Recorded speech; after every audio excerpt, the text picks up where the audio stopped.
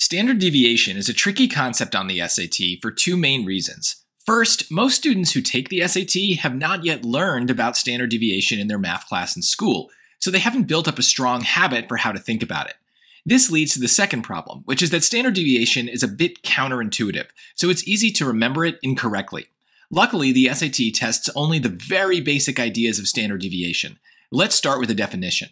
A complex definition might be that standard deviation gives the amount of variation in the values in a dataset relative to the mean. To put it more simply, standard deviation measures the overall spread of a dataset.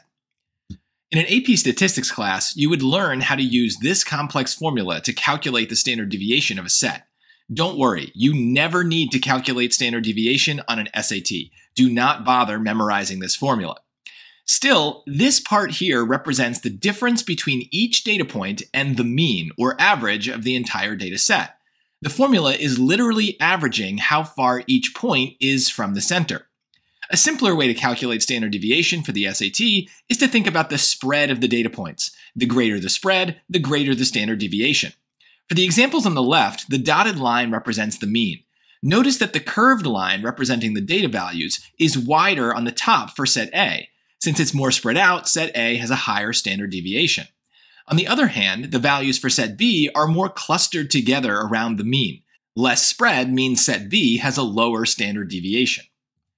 The SAT will mostly ask us to compare the standard deviations of two datasets based on the shape of the data. For sets A and B, a correct SAT answer choice might say that the standard deviation of set A is greater than the standard deviation of set B. We would more casually say that the shape of set A is flatter than the shape of set B. We can flip this wording to say that the standard deviation of set B is less than the standard deviation of set A. We know that because, to us, set B is taller than set A. Try to remember that tall datasets have low deviation, and flat datasets have high deviation.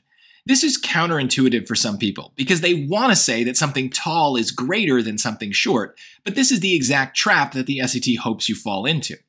Let's look at some other ways that the SAT might show us datasets and ask us to compare them so that we can form a good habit for thinking about standard deviation. For these two dot plots, which set has the greater standard deviation? The correct answer is set D. Try to imagine the shape of each set. Even though set C has some outliers at 2, the overall shape is still a tall peak, which suggests low deviation because the dots are clustered around the mean, which is probably around 6. Set D has some ups and downs, but it's overall pretty flat. The mean might be around 5 or 6, but it's harder to tell. Flat datasets have higher standard deviations. Let's try another one. For these two histograms, which set has the greater standard deviation? Once again, the flatter set has the higher deviation.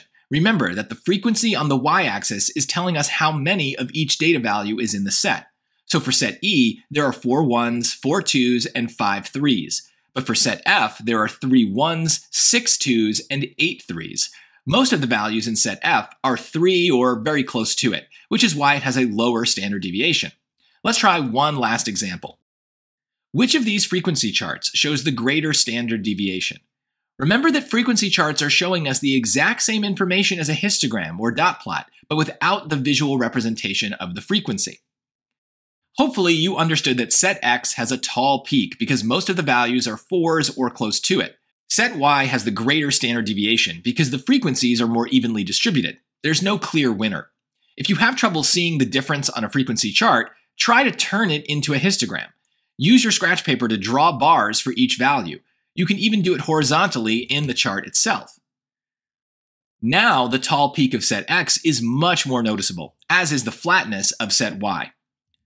Standard deviation is a complex measurement, but the SAT does not ask about it in a complex way. Remember that you will never need to calculate the standard deviation yourself. You'll be asked to compare the standard deviations of two datasets. I recommend remembering it based on the shape. The flatter the set, the greater the deviation. The taller the set, the lower the deviation.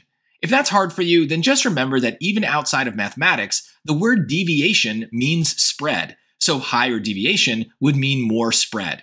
Hopefully, one of these two methods will stick with you so that you can get every standard deviation question right. Thanks for watching.